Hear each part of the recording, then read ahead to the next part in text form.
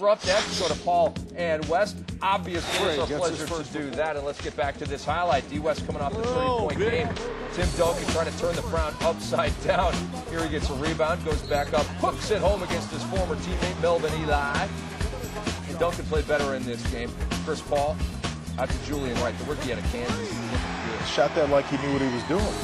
He was very disruptive on the defensive end as well. Look at Tony Parker right here, splitting the D, scooping it up and in. Shot of the day for the San Antonio Spurs. Unfortunately, too far in between in terms of those circus shots. Parker ends the first half with a 3. San and led at the half, 43-42. Third quarter, all Hornets. Peja was nice. He had 12 in the third. Yeah, I mean, and that was too easy by Ginobili there. I mean, you got to make a better effort to guard the guy, and that's not a San Antonio philosophy defense.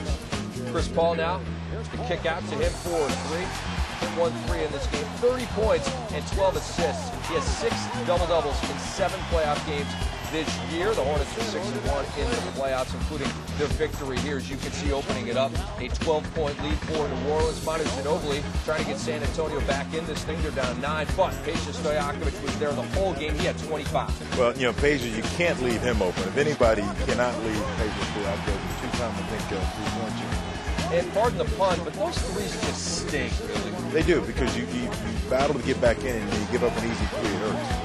Nice pun. That was pretty good. I got a smattering of laughter here from the Turner studio, and I appreciate that. Chris Paul and the Hornets win Game 2, 102-84. They win Game 1 by 19, Game 2 by 18. Paul the man with 30 and 12. Peja hits 5 threes for his 25. Balanced scoring from there. And for Tim Duncan, a rebound of sorts off the 5 and 3 up to 18 and 8. But New Orleans leads this series 2 games to nothing.